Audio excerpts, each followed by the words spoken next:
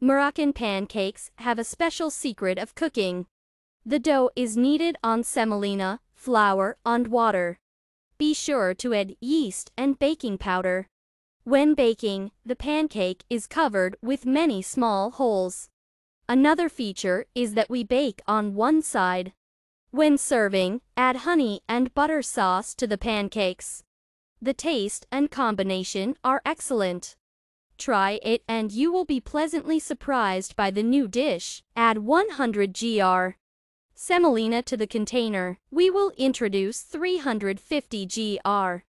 of sifted flour. Add salt, sugar, yeast, and baking powder. Add 2 yolks and 1 tsp of olive oil. Slowly introduce warm water and mix. When we mix the water with flour, we will use a mixer to give a homogeneous mass. We will beat for no more than 2 minutes. We kneaded thick dough for pancakes. Let's leave the dough in a warm place for 1 hour.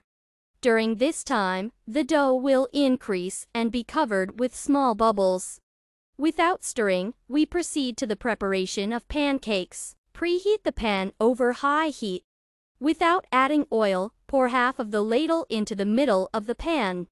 The dough will not spread much, you will get an even circle. We keep the pancake until everything is dried on top. Adjust the degree of heating of the pan yourself. It is important. The degree of freeness of the pancake depends on this. Now we're shooting the pancake. He's ready. The peculiarity of baking is that we do not turn the pancake to the other side.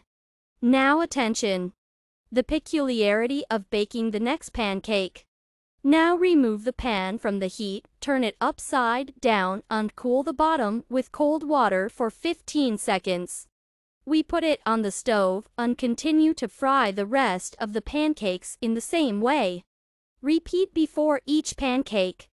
As a result, we get the most delicate pancake with small high holes. Preparing the sauce. Melt 50 grams of butter and add 7 tablespoons of honey. Mix. Serve with pancakes. These are such special and delicious Moroccan pancakes. It's time to invite to the table. Take a sample.